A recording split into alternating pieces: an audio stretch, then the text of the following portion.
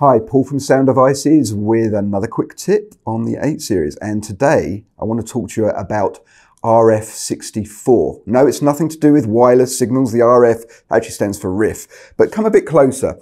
Now, one of the big problems with multi-channel recorders, especially one like the Scorpio, which is a 36-track recorder, and the 888 is a 20-track recorder, is you can get a lot of data from all those tracks. And especially when you've got 192 kilohertz sampling, that's a lot of data in one file. Now, a standard WAV file has a file size limit of only 4 gigabytes. And up till now on these location recorders, that has meant that when you reach that limit, the machine has to automatically split to a new file, which is fine because it does it seamlessly. There's no missed samples, but it just puts this extra step in post, and where they have to stitch the two files or all the files that have been split together.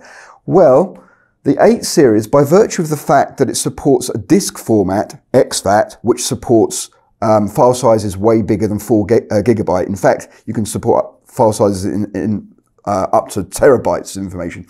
And the fact that we have WAV RF64 support, we can have files much bigger than 4 gigabytes. So that means now you can record for weeks with like 36 tracks at high sample rate without the file ever splitting. So how do we turn on RF64? Let's come to our menu, scroll down to record play, and then go to our track to media routing menu where we can route tracks to all the different media and different combinations. And on the toggle switch here, you'll see something called WAV format. That can be set to BWF, which is your standard WAV file 4 gigabyte file limit, or you can set it to RF64.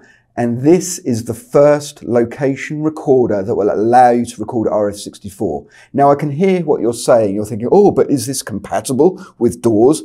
Yes, it is. Virtually every single DAW out there will read RF64, whether it's Pro Tools, Logic, Reaper, Avid, Adobe, they'll all read RF64 files. It's essentially a WAV file, but just with 64 bits for addressing, which gives you this huge file size of terabytes. So what happens with RF64 as well is if the recording is actually under 4 gigabytes, it will actually automatically leave it as a standard broadcast WAV file. It's only when it exceeds 4 gigabytes that it automatically converts it while recording to RF64.